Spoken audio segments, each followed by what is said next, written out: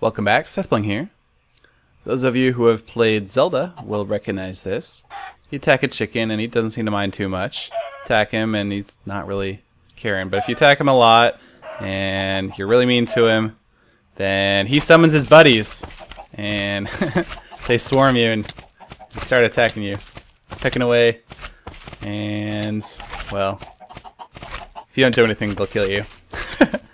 So yeah, I've recreated the sort of chicken mechanic from Zelda. I have kind of a little half set here. I go into creative mode. Just built a little sample set. You can probably tell what's going on. There's chickens riding invisible slimes, and they have jump boosts and speed and stuff. And so the slimes are the ones that actually bounce towards you and attack you and deal damage.